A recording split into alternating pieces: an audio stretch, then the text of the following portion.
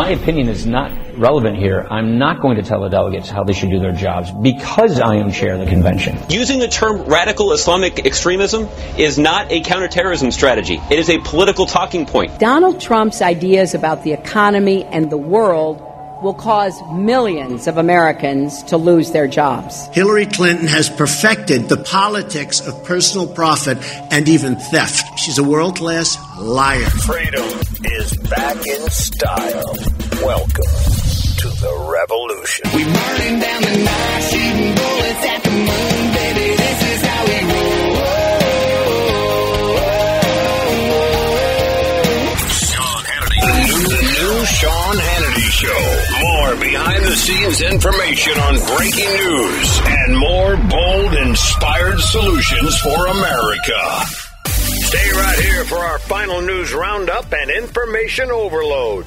More than 730,000 lives have been changed as a result. These are students, they're teachers, they're doctors, they're lawyers. They're Americans in every way but on paper. And fortunately, today's decision does not affect this policy. It does not affect the existing dreamers. 2 years ago, we announced a similar expanded approach for others who are also low priorities for enforcement.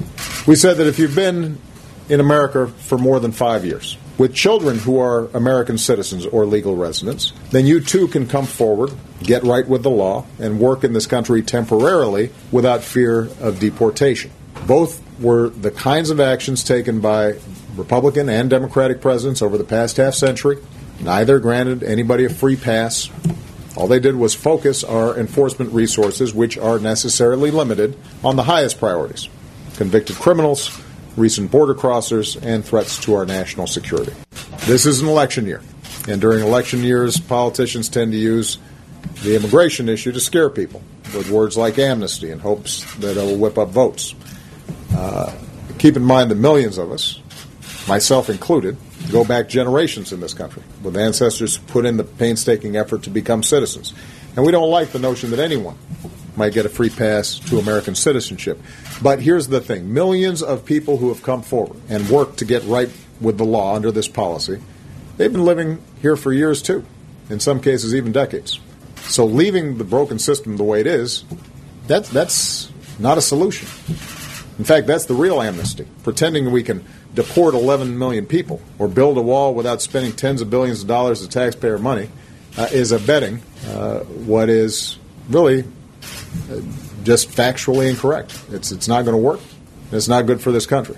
It's a fantasy that offers nothing to help the middle class and demeans our tradition of being both a nation of laws and a nation of immigrants. All right, that's the president responding today to the Supreme Court, a 4-4 split on the challenge to the president's immigration executive action, which we've all said from the beginning is illegal and unconstitutional because he's bypassing laws that were passed by previous Congresses and through executive fiat, just rewriting the law as he decides he wants to write it. Now, the decision is not a full opinion, but just a one-sentence line that says the judgment is affirmed by an equally divided court. And what that means is the fate of the president's immigration programs hinge on the next election. In other words, this lawsuit started the U.S. versus Texas, and it had been brought by 26 states led by Texas, objecting to the administration's 2014 executive actions that could have shielded millions of undocumented workers, or as the president says, they're American in every way but on paper. That would mean they're here illegally. On paper. Anyway, we've got that. We've got the Supreme Court upholding affirmative action in university admissions. Got a lot of other court rulings that we'll get to as well. Also, we have the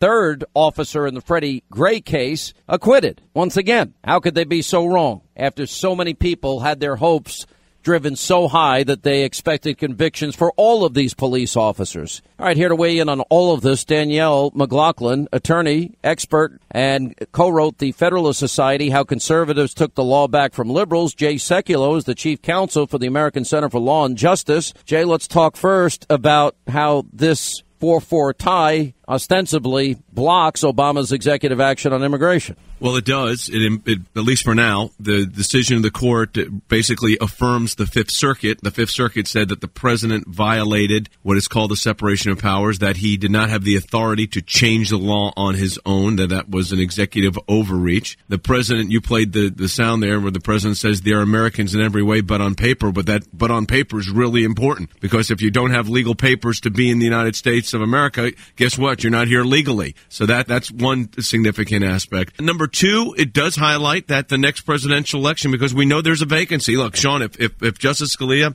had not been deceased, we would have had a 5-4 merits win, and it would have ended the case, period. I still think I'd rather be 4-4 tied than on the other end losing, but 5 justices would have made a difference. A 5th justice would have made a difference. So the death of Justice Scalia highlights what is at stake in the next presidential election, at least as it relates to the courts, and that's a big issue. What do you make about the other decisions of today? Well, the case involving the admissions requirement, people are saying this was a big win for affirmative action, but they need to read the opinion, because even in the majority opinion, there is clearly an indication that this kind of preferential treatment needs to be constantly reevaluated and probably brought to an end sooner rather than later. So again, it's splintered courts. Here's what you're going to have. But I wasn't shocked with this one in the nature of the case, but I think even the majority opinion, there is some concern where it ends up ultimately on affirmative action. I think affirmative action has probably seen its day, and it may be a case or two away, because generally they've been gutted pretty successfully over the last couple of years. So this breathed a little bit of life into it, but I don't think life's so long. I'll let say one other thing, Sean, this immigration thing, though, which is big. The president kept threatening to use his phone and his pen. And I think what even this 4-4 split did was show that his pen's out of ink and his phone ran out of battery, because he's not going to be able to, between now and the end of his term, he can't do this again. Let me bring Danielle in here. Danielle, on these two big issues, on the 4-4 tie and the affirmative action case being upheld and admissions, your thoughts? I'm actually largely in agreement with Jay on his analysis, certainly. So first we go to the DAPA case, which is the immigration case.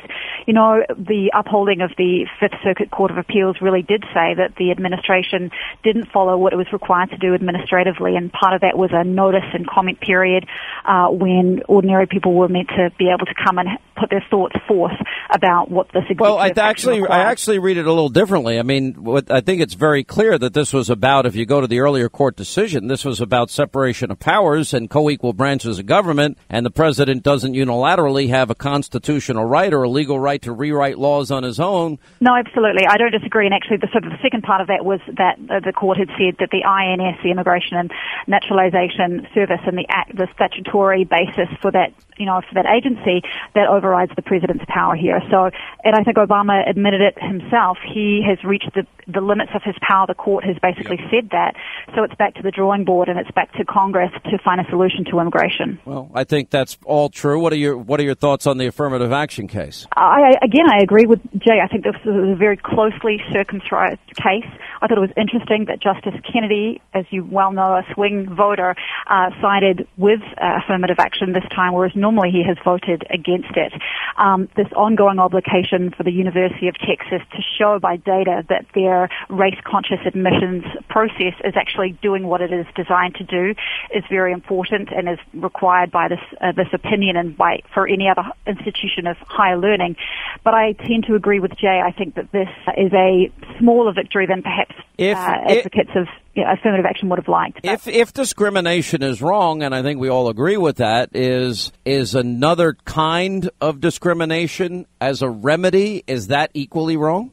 Well, this is the eternal question, and John Roberts famously said the way to stop discriminating on the basis of race is to stop discriminating on the basis of race. And Jay, right. I'd be interested in your thoughts, but the sort of the liberal view is that African Americans, Hispanics, basically non-whites, have had a long history of discrimination in this country, and that we still are required to have some kind of consciousness in terms of righting those historic wrongs.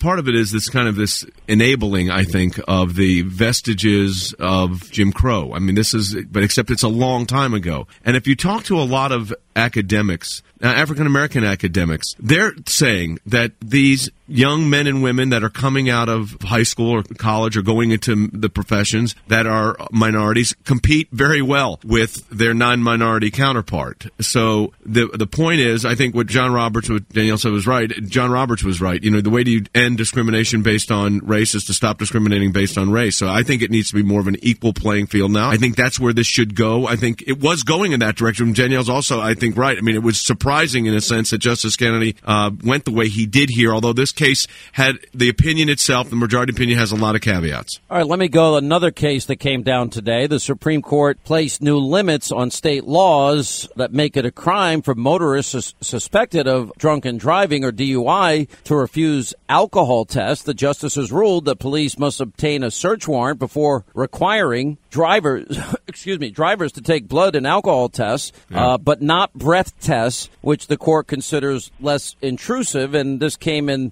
response to 3 cases in which drivers actually challenged the so-called implied consent laws in Minnesota and North Dakota as violating the constitutional ban on unreasonable search and seizure. What's your take on it? Can I say one thing real quick on that, Sean? The Sotomayor-Kagan opinions in that case said that they don't even think that a breath test, they think for a breath test you'd have to have a search warrant, a warrant to do the test. Well, the I think problem that's absurd. By the time you get...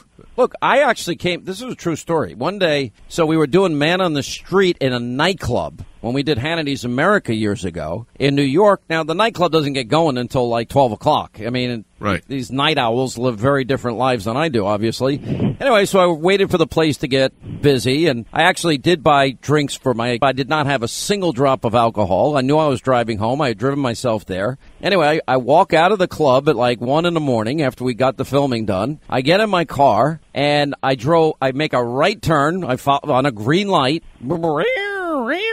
Now, at this particular location in New York, it's lit up like a summer day. There's so many people on the street. Cop says, get out of the car, and you got to blow into this. I'm like, I didn't have a single drink. I promise you, not one drink. And he made me blow. It blows 0-0. And then he goes, no, this can't be right. Blow again. 0-0. And, I had to call my boss and say, well, there might be a picture of me in the paper tomorrow getting a breathalyzer test because the cop was being obnoxious. Right. And the only evidence that they would have had that I had any alcohol was I came out of a club at 1 in the morning. And I guess it's a fair assumption that somebody would have had a drink, but I didn't have one. Yeah, I mean, this case is all about the tension between your privacy rights and then, the laws of the road that keep us all safe.